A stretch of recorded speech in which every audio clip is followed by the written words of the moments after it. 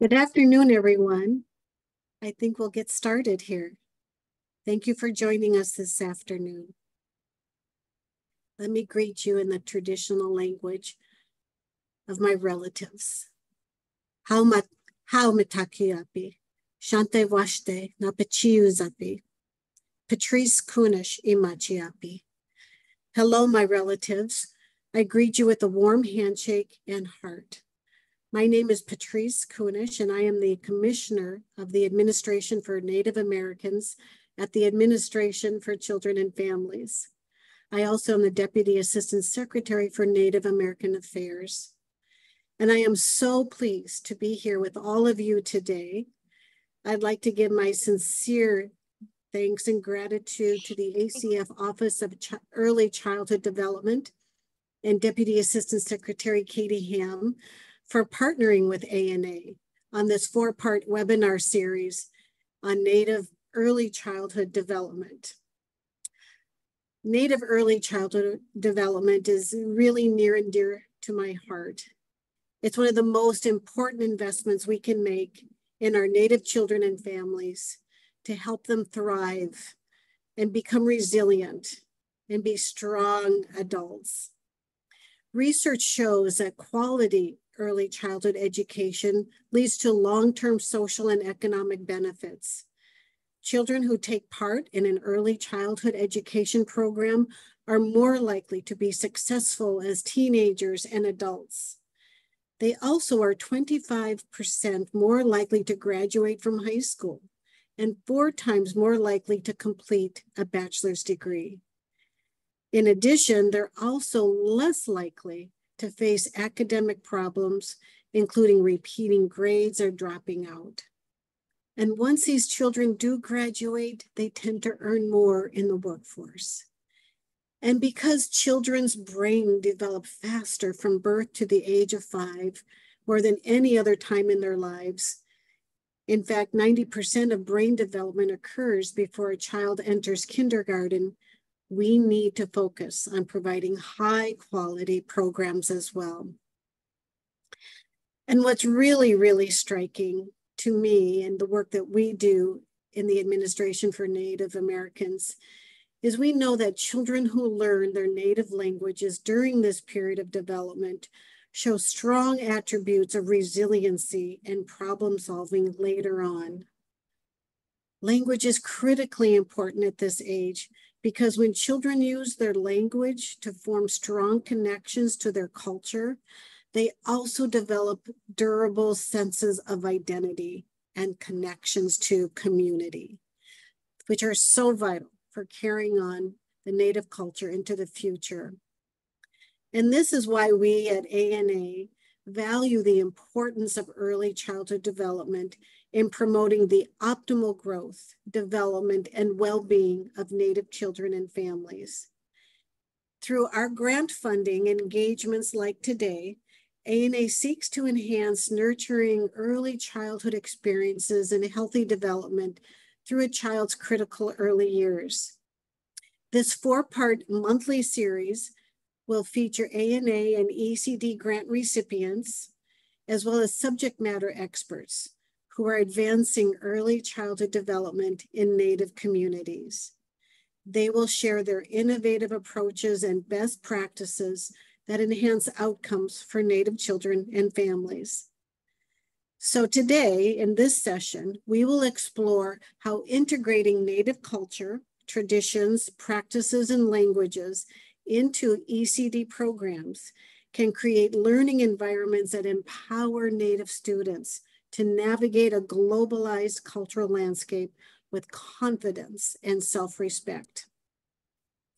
We will also explore strategies for educators to effectively bridge the Native and non-Native worlds and create inclusive educational experiences that honor the past while creating inclusive and culturally responsive educational experiences. Pilamayeye, thank you very much. I really appreciate that you are with us today. And now I'm going to pass it over to Deputy Assistant Secretary Katie Ham.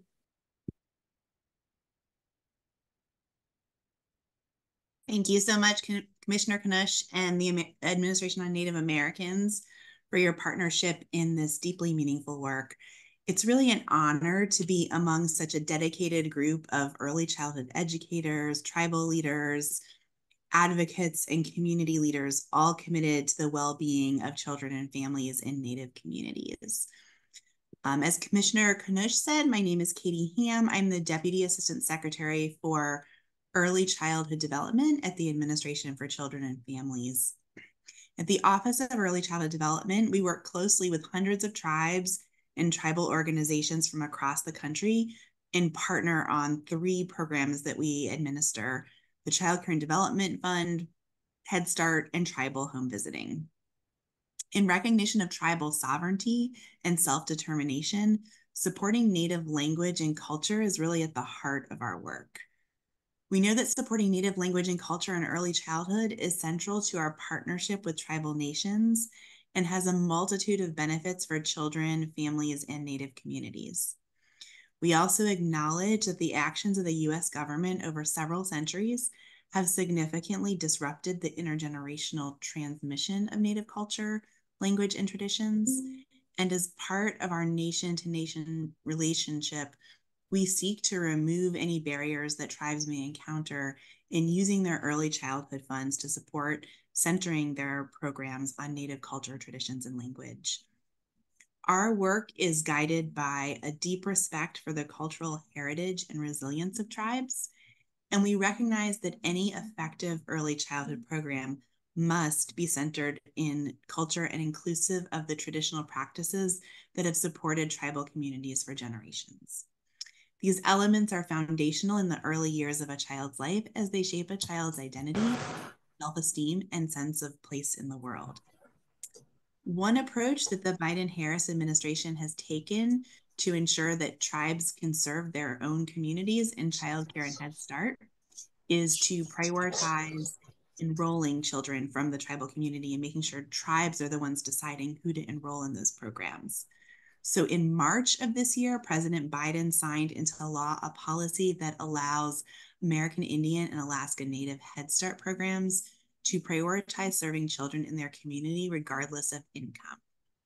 We also right now have a proposed regulation for the Child Care and Development Fund that, if enacted, would allow tribes to serve any Indian child regardless of income. In the chat, we will provide a link to the Federal Register where you can find more information on that proposed regulation, as well as additional resources from the Office of Child Care. We are accepting comments on this notice of proposed rulemaking until September 16th, 2024. So you have just over a month. Be sure to submit your comments and let us know your reactions so that we can incorporate that into final rulemaking.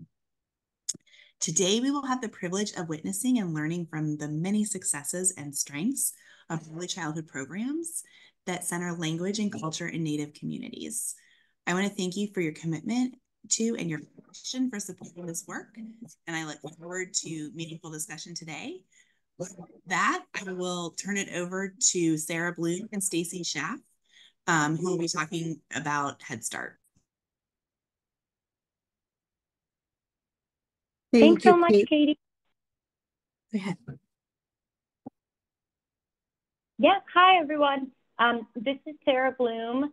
I am a policy analyst at the Office of Head Start, and tribal policy is a big part of my portfolio, and it is just such a privilege and honor to be with you all today.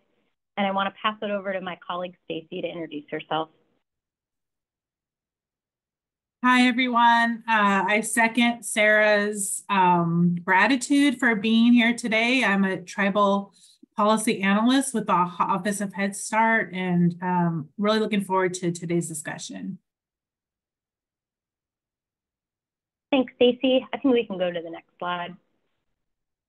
So when we think about language and culture in American Indian and Alaska Native Head Start programs, it is challenging to tease out because language, culture, traditional practices are embedded in every aspect of tribal Head Start programs. And truly, tribal Head Start programs continue to pave the way and have been some of our best teachers in how this work gets done. To give an overview of what Region 11, our tribal programs and Head Start look like, Region 11 and Head Start is funded by the Office to Federally Recognized Tribes or Consortia of Tribes. In fiscal year 23, we served 151 grant recipients. It totaled to just over 351 million. We served just shy of 22,000 kids, 72% of which were preschool age children, so ages 3 to 5 in our Head Start program. And 26% were infants, toddlers, and pregnant women.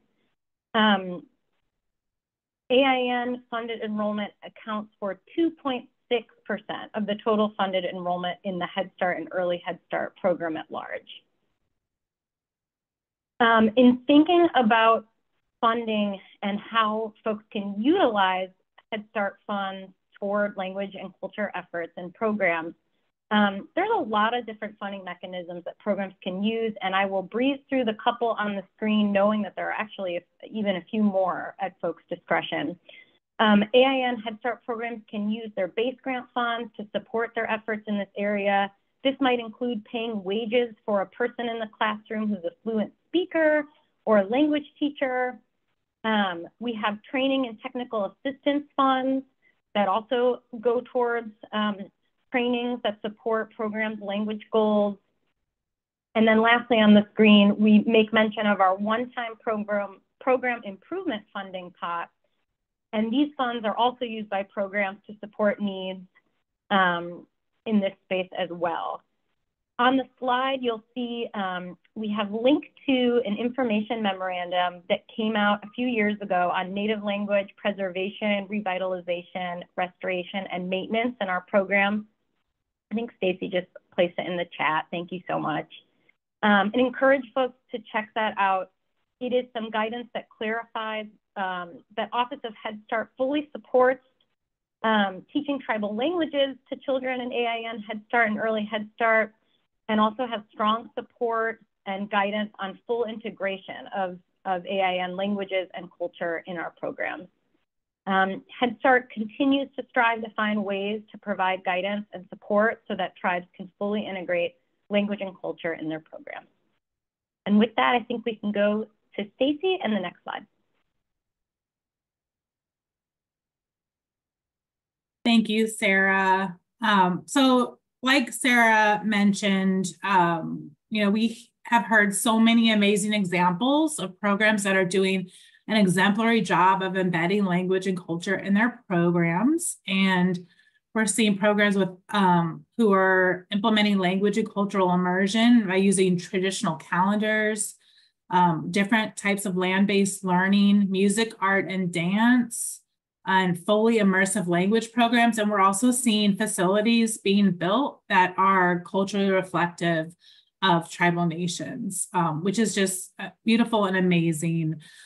Programs are doing really interesting and important work engaging families in traditional practices. We have heard examples of programs gathering families for traditional harvesting activities and engaging in a variety of cultural events throughout the year. In addition, many of Tribal Head Start programs partner with tribal colleges and universities to help their teachers obtain degrees and credentials, which also support the passing of cultural and linguistic knowledge into early childhood education programs. So we just want to thank you so much for giving us the opportunity to share with you today. Again, our office continues to be amazed by the ways in which programs are centering language and culture in their classrooms and beyond. And now I think I'm handing it over to Sarah Stafford with the Office of Child Care. Thank you. Nyaweskano, Sarah Stafford, Nikayatso, everyone. My name is Sarah Stafford, and I'm a senior tribal specialist within the Office of Child Care, where we support the implementation of the Child Care and Development Fund, or CCDF. The Office of Child Care supports tribal sovereignty and self-determination for tribal nations in designing child care and early learning programs that meet the needs of all Indigenous children served within their programs. Nearly 95% of all federally recognized tribes receive CCDF grant funds, and we disseminated nearly $600 million to Indian country this year for childcare services. We have 10 regional offices across the country that support and provide one-on-one help and assistance to tribal nations in designing and delivering childcare and early learning programs that meet their needs.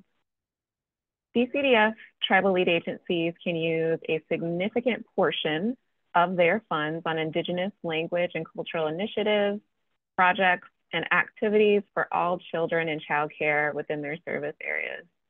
In fact, tribes who have a small allocation designation, which is over half of the CCDF tribal nation recipients, could choose to use all of their CCDF funds on quality improvement efforts, which is the type of expenditure for the most part where language and cultural revitalization efforts reside.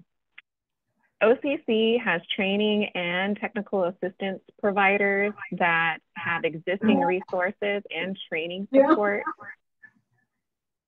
Do we have to have the video on? Sorry, I hear some feedback. Do folks want to take a look and make sure that they're muted if they don't intend to speak? Great. So OCC has training and technical assistance partners that have existing resources and training and support available to all tribal CCDF lead agencies upon request. And tribes really have broad flexibility in defining their quality improvement goals and activities for their CCDF program, which is where we see a lot of Indigenous resurgent activities come through within CCDF programs. Let's go ahead and go to the next slide. So again, tribal lead agencies can identify individual activities or larger project-based initiatives to improve the quality of childcare provided. And some of the activities listed here are just samples of the ways that tribes have been using their quality funds to support Indigenous language and cultural revitalization efforts within their nations and communities. So OCC supports and encourages tribes using their funds to pay for the development of a language or curriculum, culture curriculum. You can pay for language teachers, including elders and community members within your community. CCDF doesn't have a minimum set of criteria for credentials for teachers. Tribal nations set that for their CCDF programs. You can also use CCDF funds to pay for language instruction and provide training to your staff or childcare providers, purchase any supplies needed for language and cultural activities, pay elders specifically to support the development of your resources, and pay language-speaking providers and staff higher wages or payment rates as a way to honor their special expertise that they're providing to your children. Tribes are also able to use CCDF funds on construction or major renovation of childcare facilities, and many nations choose to incorporate culturally significant designs in their construction projects. Please, if you have any questions, do not hesitate to reach out to us to connect, and we would be happy to provide any kind of support as you explore how to use CCDF funds to support the critical cultural and language revitalization efforts within your nation and communities. You'll see 2 QR codes on your screen. One is to get connected to the Office of Child Care, and then the other is to connect to all of the amazing training and technical assistance opportunities that we have available to you. Now I for your time, and I will hand this over to Moshini.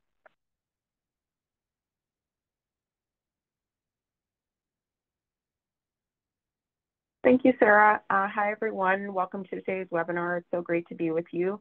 I'm Moshini Beltangady. I'm the Director of the Tribal Early Childhood Division in the Office of Early Childhood Development and the Program Manager for the Tribal Home Visiting Program, which is part of the larger Maternal Infant and Early Childhood Home Visiting Program, or MCV. Our program is funded by a 6% set aside from the MCV program and provides grants to tribes, consortia of tribes, tribal organizations, and urban Indian organizations to develop and implement evidence-based home visiting programs for expectant families and families with young children from birth to kindergarten entry.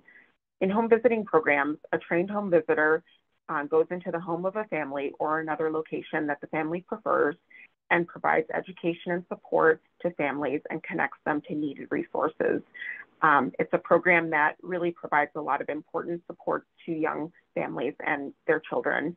And we really want to emphasize that language and culture is really a critical part of the way that our grant recipients serve their families and children in their communities.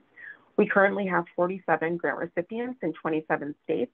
And right now we're funded at $33 million a year, and our funding continues to go up. So be on the lookout for additional notices of funding opportunity in the coming years to join the program. Next slide. So integration of Native language and culture, as I said, is a huge priority for Tribal McBee grant recipients. Our program is what's called an evidence-based program. So recipients are implementing evidence-based models in order to provide home visiting services. But the challenge is that most of these models have never been developed in tribal communities or studied in tribal communities. So there's a real challenge in terms of implementing these models in communities where they weren't developed and tested. Therefore, it's really critical that our grant recipients have the flexibility to incorporate tribal languages, cultures, and traditions into the delivery of evidence-based home visiting models. We've talked with our grantees, and they've surfaced at least 3 approaches they're taking to doing this. One is intentional enrichment, where they seek natural ways to integrate home visiting model into the culture of the community, such as hiring Native staff and consulting with tribal cultural leaders and elders. Second, progressive enhancements, where grantees progressively add enhancements to the model, such as using the Native language, incorporate crafts and storytelling, and connecting families to traditional cultural events. Finally, some grantees make significant changes or structural adaptations to the home visiting model and consult with the model developer on the changes. We've even had grantees who have developed their own models or supplements based on cultural knowledge and traditions. For example, creating a 3 to 5 year old cultural curriculum with a selected model worked only with children under 3 years old.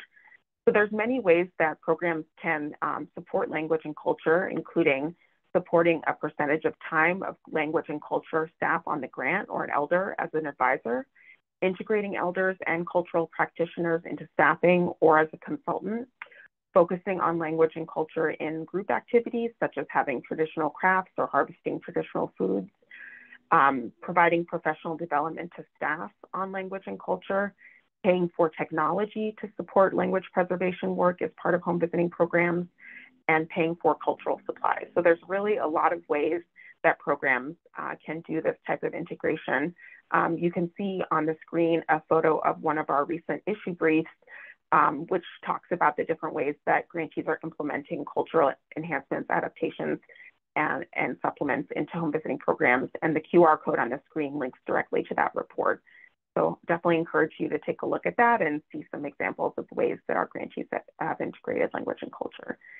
And now I'm very happy to turn it over to Commissioner Kunish to introduce our panel or actually to introduce our first speaker, Dr. Sims. So Commissioner Kunish, I'll turn it over to you.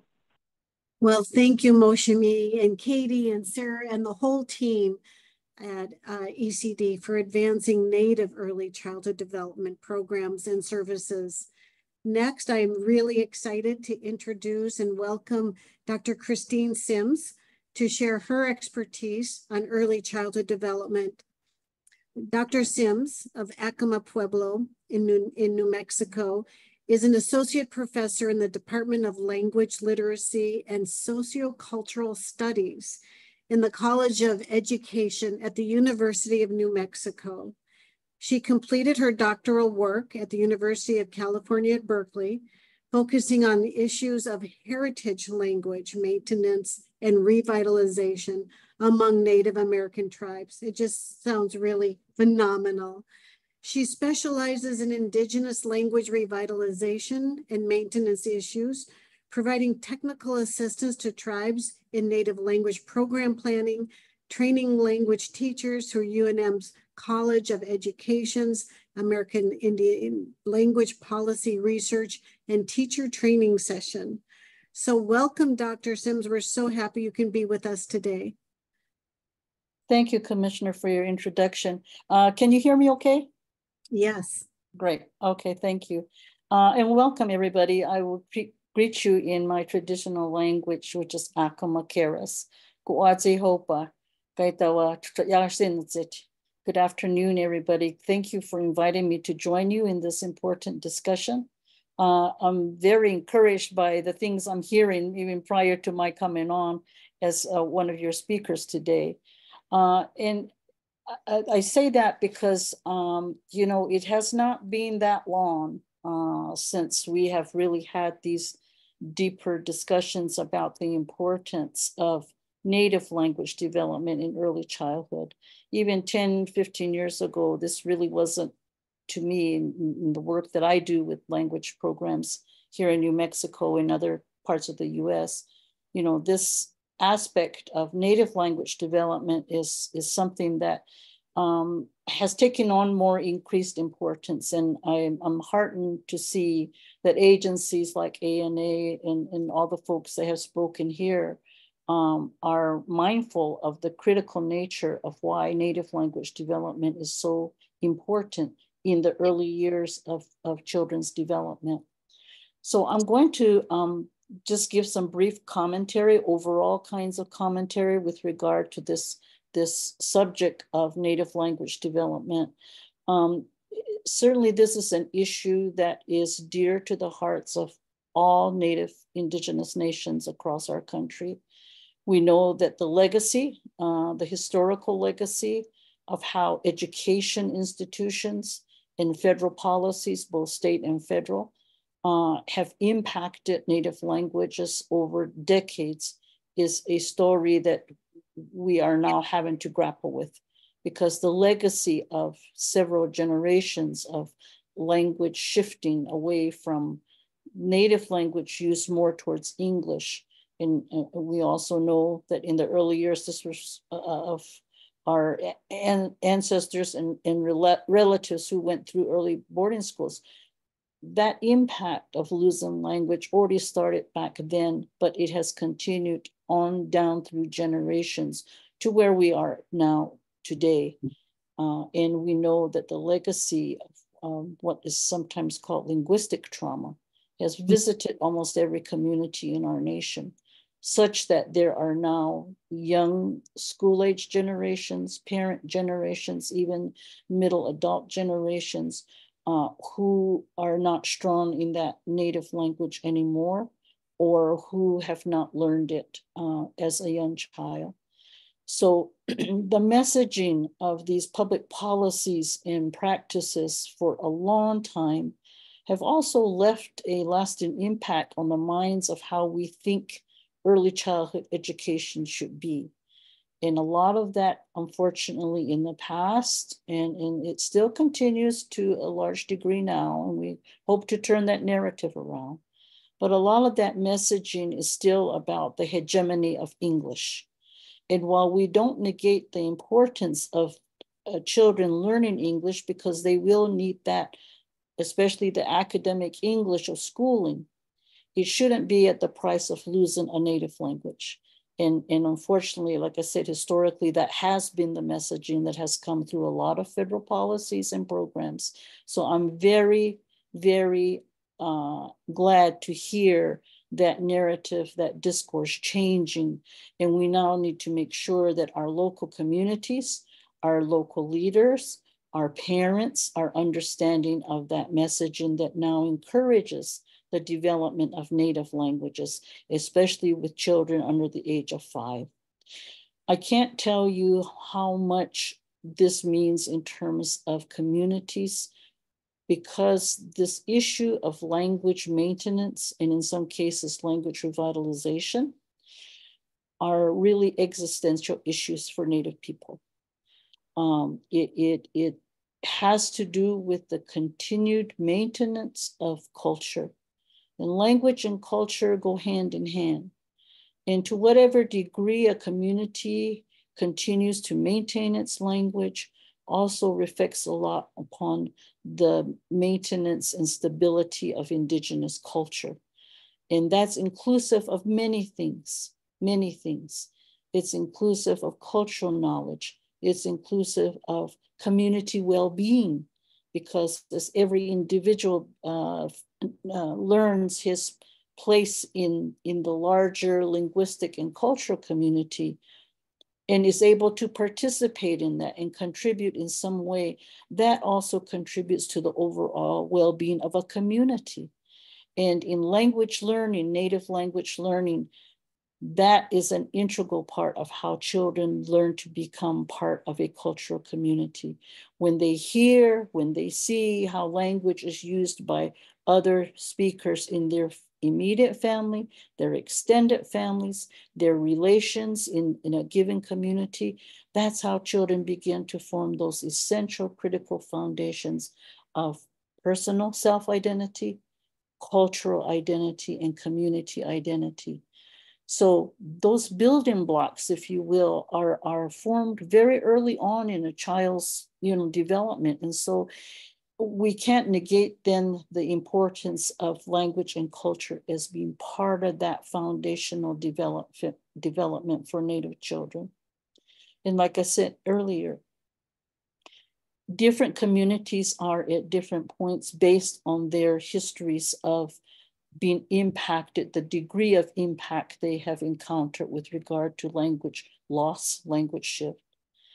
But whatever point at which they find themselves today, it is critical that agencies like the ones that have just been mentioned are supportive of that they are open to listening to community priorities about why language is important to teach, about why cultural aspects are an important element of being reflected in curriculums, in program activities, and how those building blocks of cultural beliefs, cultural values, those are the cornerstones, if you will, of early childhood education for Native children.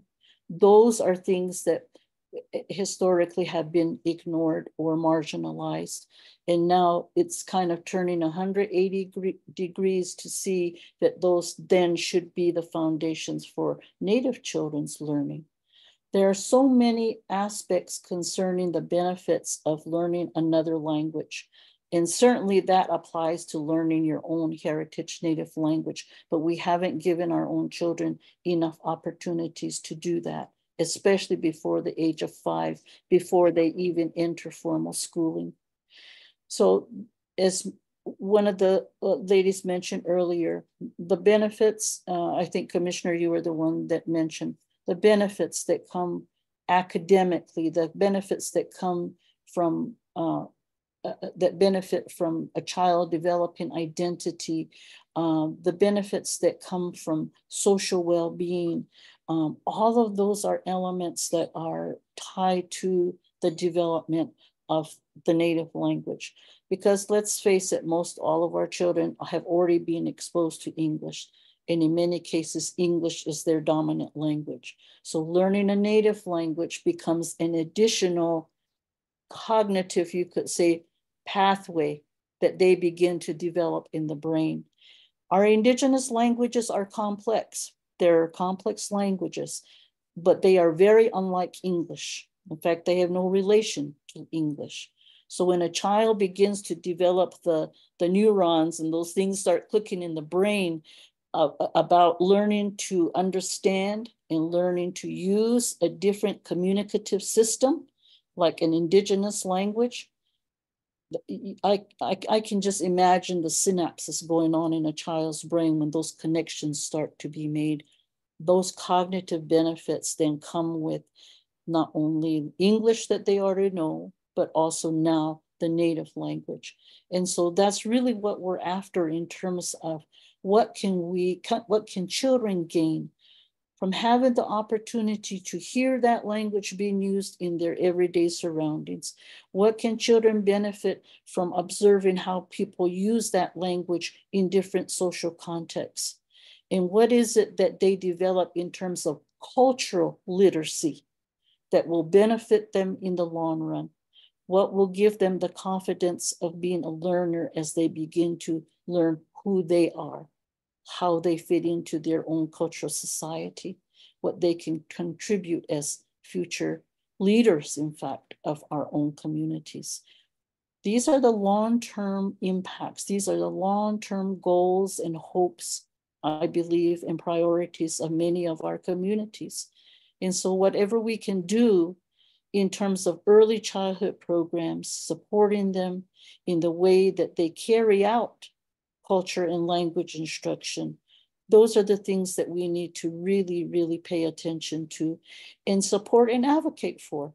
And I would add here, parents also need that encouragement, because sometimes they are the number one folks who are ambivalent about seeing more of an emphasis on native language, because there is still that myth around that says, oh, if we spend too much time with a child emphasizing the importance of them learning language, it takes away from English. Nothing could be farther from the truth, okay? Because in fact, a child can learn 2, 3, 4 languages simultaneously at the same time.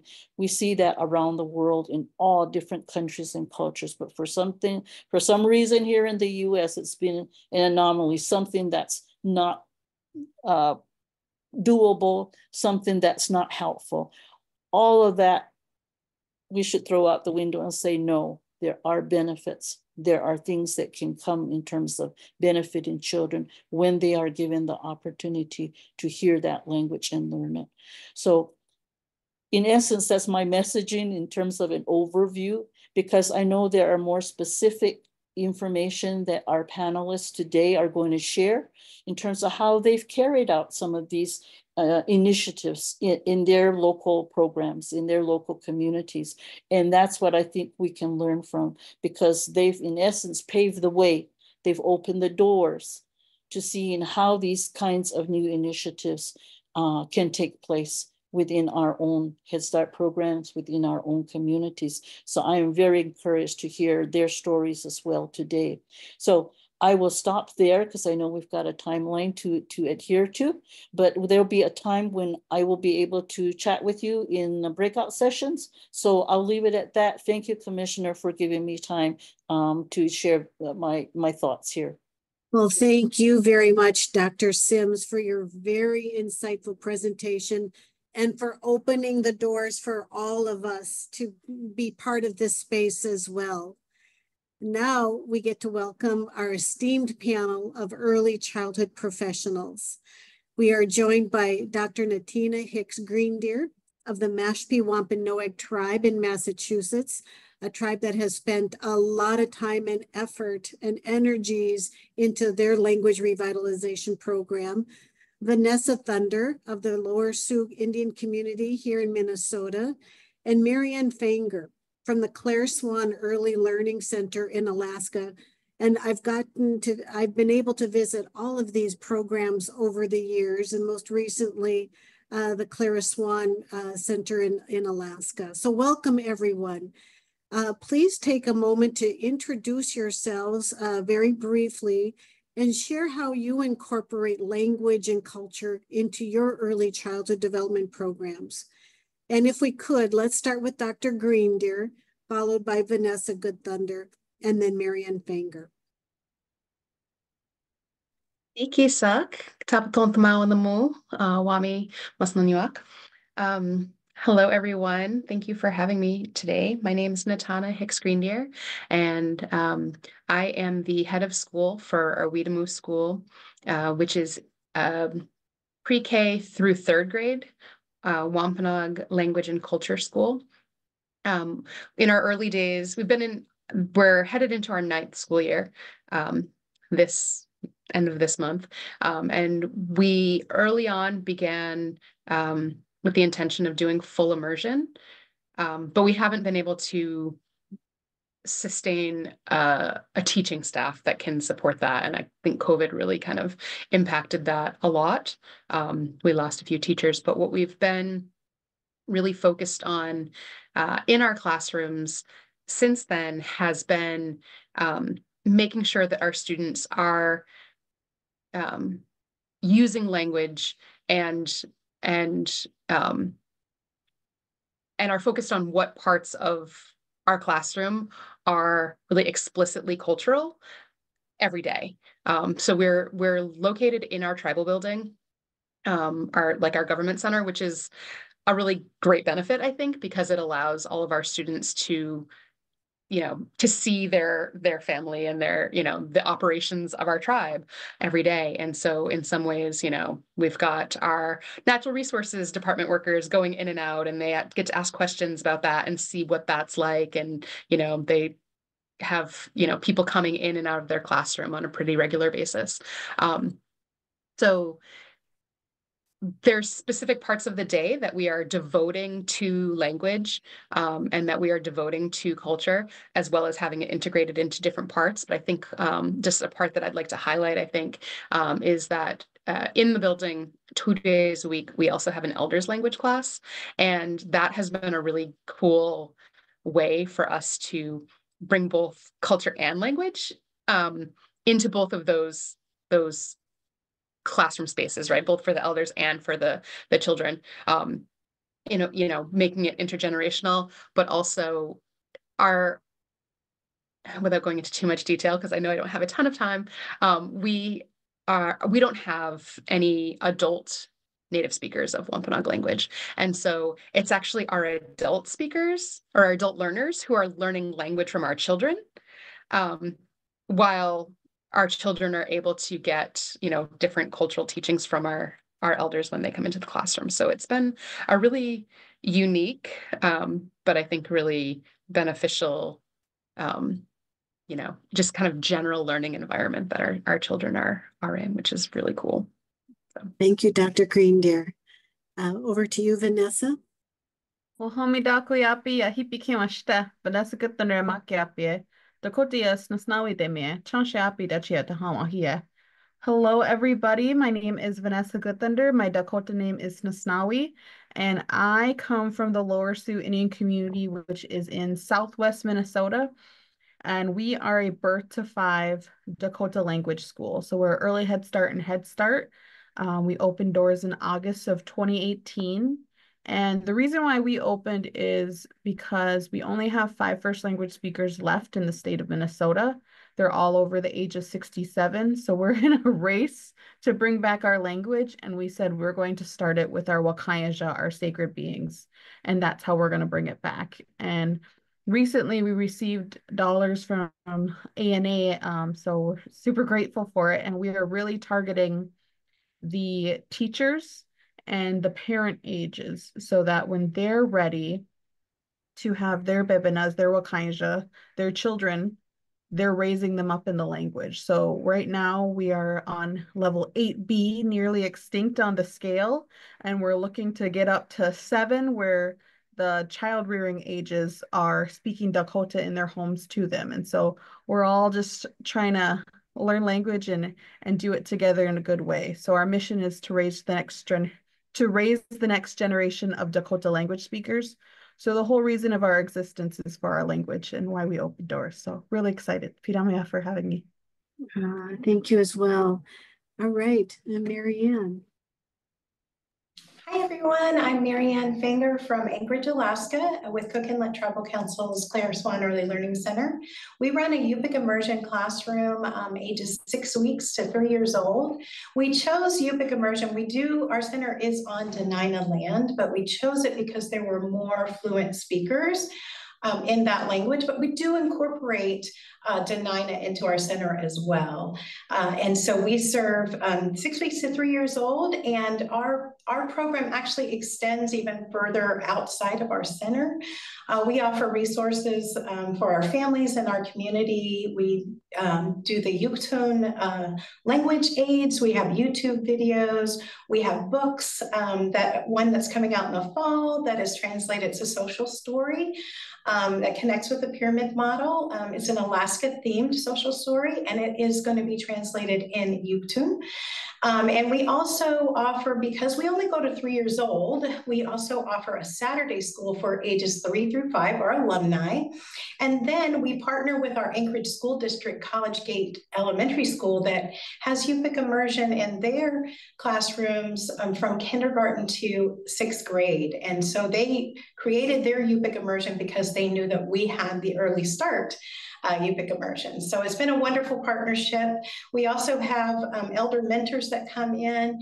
We have had a difficulty finding fluent speakers from time to time, so I hear you. But we have developed a teacher apprenticeship program that has brought us a lot of Yupik speakers. So we're really excited about that. We have an elder mentor program. We have a trauma-informed care program, just wraparound support for, and we have a cultural enrichment curriculum that is centered around the seasons and the months in the Yupik subsistence calendar. So thank you. I'm glad to be here today. Wonderful, wonderful. Thank you. So I'd like to ask each of the panelists to share or describe briefly, thinking back to when you first began your work in this space and knowing what you know now. What advice would you give to those who are just beginning to think about how to integrate language and culture into programming? And Vanessa, I think I'm just going to go to you first because I was there when you opened your doors, yeah, and you had a big idea and big plans. But now you are, 6 years beyond that. Can you think back? And I know that language and culture were intimately integrated anyways, but there's a process, right? And there's a program to develop. And what advice would you give? Yeah, we were just babies. I was 23 years old. And all of us were like, yeah, we're going to be completely immersion in 5 years. We're going to be doing all of this and all of this good stuff. And now I'm like, okay, things take a lot longer than what you think. So it takes about 2,000 hours for someone to get to intermediate mid. So that's conversational and be able to teach language. And so if that's a full-time job for 1 year, it's a part-time job for 2 years. So you really have to put in a lot of PD, a professional development for your teachers, because they can't teach what they don't know. And everything's going to be a lot slower, especially in our state of the language.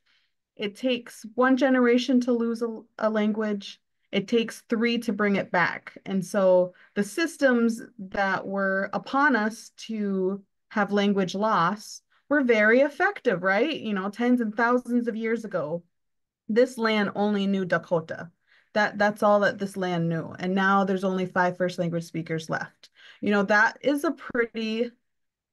that was a great system. So it's going to take a lot more resources for us to bring it back. And it's going to take a lot more time than we initially thought. So I think really making sure that you're putting that time, the effort, and the resources, and thus for the funders to do so as well, to help us grow and stand back together. So that's what I've learned so far.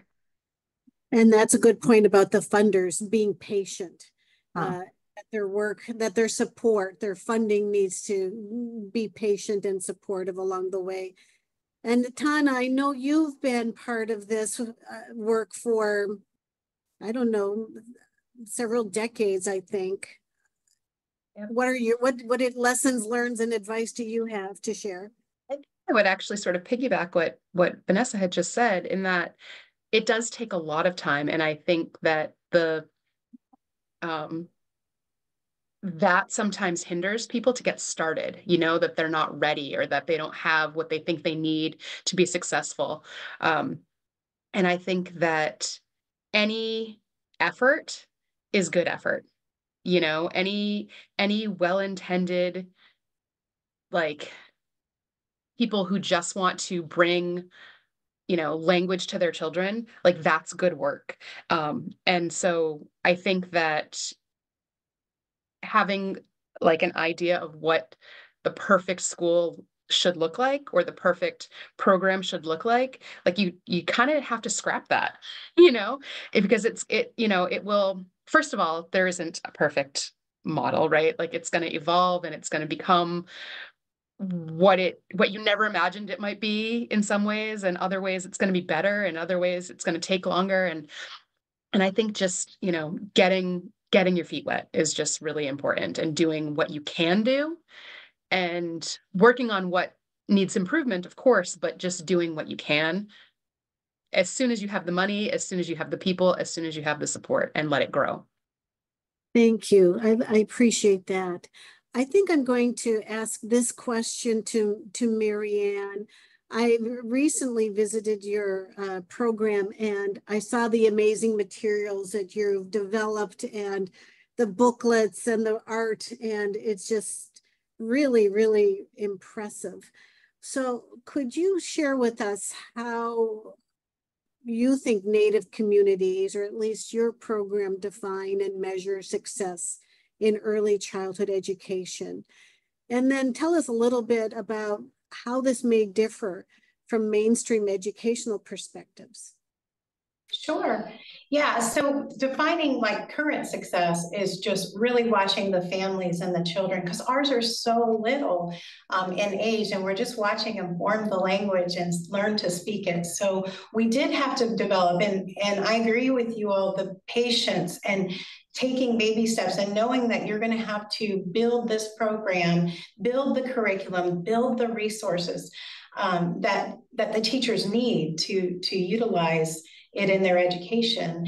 The other thing that we found is I can't just go anywhere and find a metric assessment on our children or our families developing this language in Yuksun. It's not out there, so we had to develop that. And we are still, I just want to encourage people, it's okay. This is a living, breathing program, and there's going to be times when you have to say, oh, we've got to revisit this, we've got to reiterate this. This wasn't working. And so we're doing a lot of that still today. And we've had this program going on for 5+ years. So it's an ever evolving process. We do feel like that our children and our families really connect when we create our resources that really speak to them. For instance, the reason we're doing an Alaska themed social story is because Timmy the turtle that they use in the pyramid model we have no turtles in Alaska. So we're doing Bear and His Big Feelings. We're about to write one about the salmon always returning home. So just really giving them that sense of pride in what we share together. We are unique that we're in an urban setting. And so we do serve at Cook Inlet Tribal Council all the tribes in the state of Alaska. So it's coming into an urban setting, it's a little different, and it also provides our rural students and families that sense of connection. We do have a lot of cultural activities that we've integrated in that as well. And so I think that's how we're measuring success, is the connectivity and their sense of pride in learning their culture, connecting with their culture, and connecting with others. Thank you. That's beautiful. That's wonderful. And Katie Ham was sharing with us some background about the ACF programs in early childhood. She recognized, I think on behalf of all of us at ACF, that the federal government and our programs as well were part of the destruction of Native languages and taking that away, and with that destruction of languages, taking away culture and identity. And obviously the result was traumatic, was tragedy and trauma and violence and so forth. So I'd like to ask all of you, each of you, whether your thoughts, I should say, on do Native early childhood programs address historical trauma? And Vanessa, I'll just start with you, please. Yeah, yes. Yes, it does.